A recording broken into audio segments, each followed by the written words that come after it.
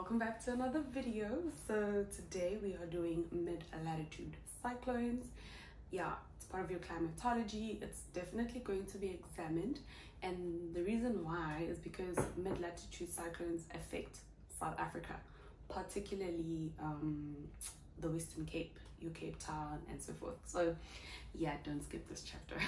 It's quite important. But yeah, first things first, the characteristics that you need to know about mid-latitude cyclones, as the name kind of gives it away. Mid, it's in the middle. They occur between 30 and 60 degrees, both north and south, like in the northern hemisphere and the southern hemisphere. Second characteristics that you need to know is that they move in a westerly direction, meaning they move from west to east. Yeah, that's another characteristic that you need. So I'm going to look down from time to time just so that I'm kind of aware of what I'm speaking about and all that stuff. But yeah, so do bear with me in that regard. Something very important. In the southern hemisphere, a mid-latitude cyclone will move in the air, will move in a clockwise direction, whereas in the northern hemisphere it will move in a anti-clockwise direction. And another key thing that you need to know is that it is a low pressure system. If you remember from grade 11, low pressure system means that it is rising air. And when air rises, it heats up. Yeah, so that should already tell you a bit, give you a clue of the weather conditions that are going to be associated based on the soil. So yeah, okay, so I'm not going to go into much detail about the stages. You can just go through it in your textbooks and so forth, but a tip that I will give you is to focus on the mature stage. Do focus on the mature stage, because from past experience and past examinations, that is often the one they examine the most. Not all of them, but pay extra attention to that one. So yeah, I believe you learn better with questions. So okay, so the question tells us that diagram below shows a mid-latitude cyclone.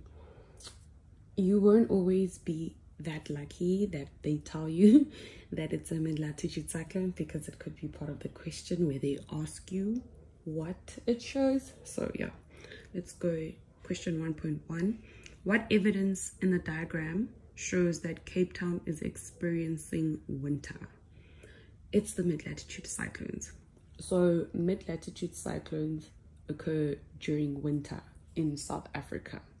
So that's how you know that it is a that's how you know that it's winter, the mid-latitude cyclone, because they did not show you air temperature, they did not show you any other factors. So it's merely that presence of the mid-latitude cyclone. Next question, does front X or front Y have the greater effect on the weather of Cape Town? It's front X. Okay, they don't ask why, but in case you want, if they asked why, you would say because it is closer, and also, yeah, I mean, it's closer. That's the biggest reason. Okay, 1.3, the weather service forecasts severe weather conditions for Cape Town. State 2 of these expected weather conditions. Please know all the weather conditions. So yeah, 2 of them is that thunderstorms, they're going to be thunderstorms, strong winds, some of them even like gale winds.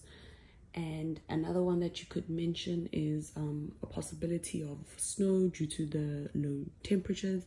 So there are several factors, but I always just remember those ones because of the fact that it's a low pressure system. So with a low pressure system, there will be rainfall, and also it's in winter, so temperatures are gonna drop. So yeah, just remember temperature, wind, and precipitation. Yeah, then you'll be good. Anything else is a bonus. But yeah, 1.4, explain how the severe weather conditions will affect people living in informal settlements in Cape Town. They also like this question a lot. They always want to see how you will apply, you know, your knowledge. I mean, it's there in your textbooks, but just always know how it actually affects people on a day-to-day basis. So they will affect people living in informal settlements because, one, they don't have proper shelter. So the strong winds, people living in informal settlements, the shelters aren't strong enough. So, you know, the structures will be blown away. And also with the heavy rainfall, there will be flooding. So, you know, water can enter in their houses, and yeah. So that's what I would say. But there's plenty more reasons that I will just paste, you know. But yeah. Explain why there will be a difference in the weather experienced at Cape Town and at Mossel Bay.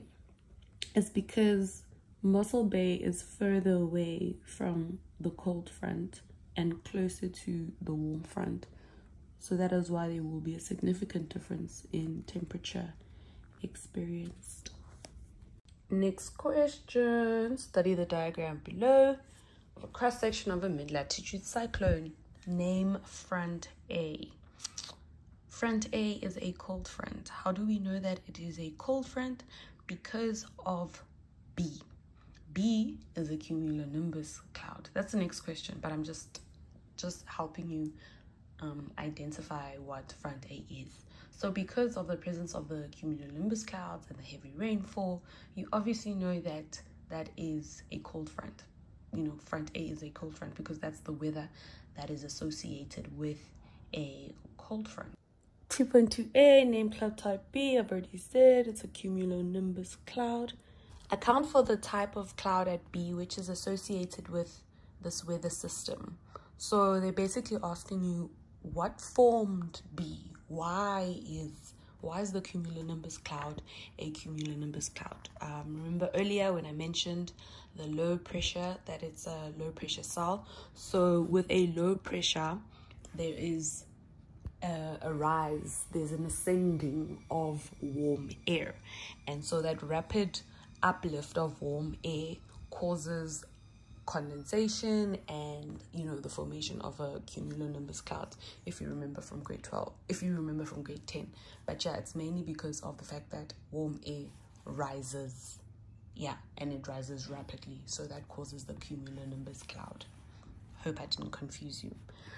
2.3, why does the warm front seldom influence the weather of South Africa? Because it is too far from South Africa. Like it's too far to affect us. So yeah.